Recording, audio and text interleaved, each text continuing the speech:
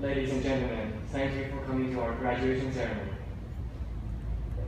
Seniors usually have that smile of freedom, proclaiming, "No more high school after this year." However, inside their mind, they are making their life-changing decisions about college. Where to go, what to major in. My name is Shaun. As for me, my goal was to reach one of the top schools. At the expense of free time, I tried to get straight A's, participate in various events, and study for SAT. You know, the common formula for getting into Ivy League schools. On a Wednesday evening, after Bible study at the seminaries, God asked me this question. If you ended up going to community college, would you be willing to accept and be content with my plan? Why should we always be content with God's plan? Well, that's easy to answer, because God's plan is the best for us. But doing so is not so easy. How can we be content with God's plan if God's plan is to take our effort away, take our possession away, and take our dream away? We can't just let it go, can we? Well, not if we don't hold on to all these things as our own in the first place.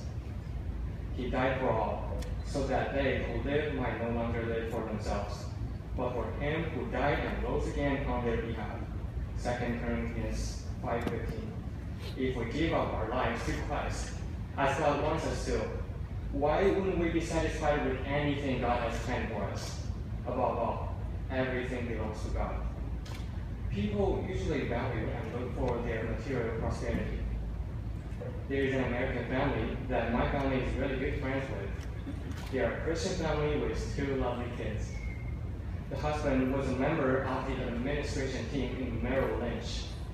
The wife is a Harvard University medical degree graduate. She also had a great job. Several years ago, the husband heard the calling from Christ, wanting him to work with a Christian nonprofit organization in China.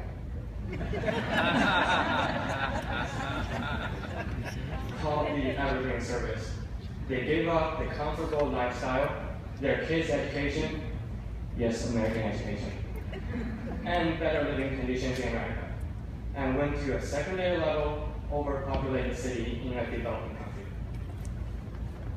Yes, there was struggle, but they decided to give it away to Christ and bring the whole family to China.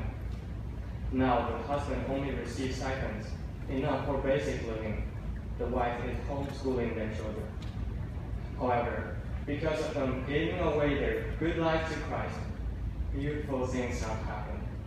The Evergreen Service has reached many urban and rural Chinese residents, including orphans. We have a camp program for Chinese youth. I've been there, just so you know. It's awesome.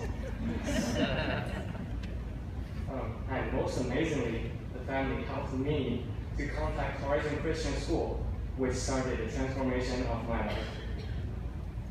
Nonetheless, giving away our life is not just about giving away our worldly physical prosperity. There are more aspects that our sinful nature wants to hold on to. A man lives in a nice house, 2 stories, and each has 5 rooms. One day, he heard someone knocking at the door.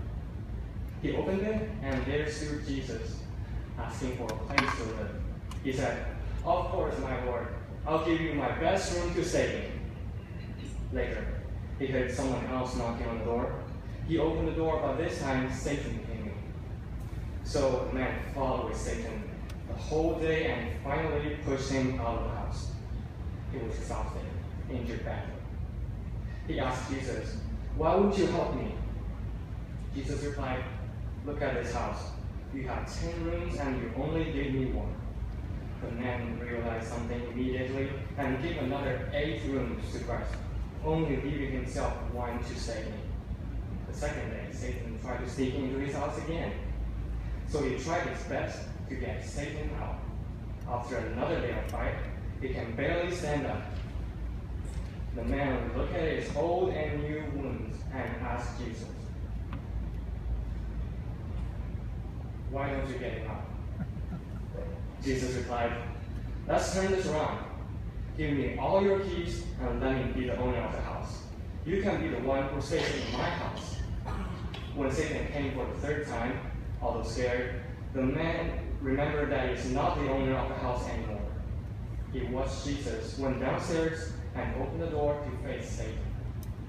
When Satan saw Jesus, the King of all kings and the Lord of all lords, he apologized for knocking on the wrong door and went away.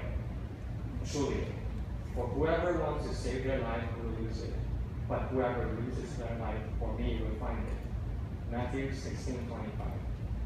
On our road to salvation, it's easy to give one or a few more rooms of our whole house to Christ. It could even be the best room, but we always have that one private personal room that we won't just keep it to ourselves till the end. We put our own clothes in there in case things go wrong. We put our own pride in there to keep the worldly social status. We put our desire in there in case we won't get enough satisfaction. We refuse to give it away to Christ, but try to manage it through our sinful nature, defending it against the fallen world.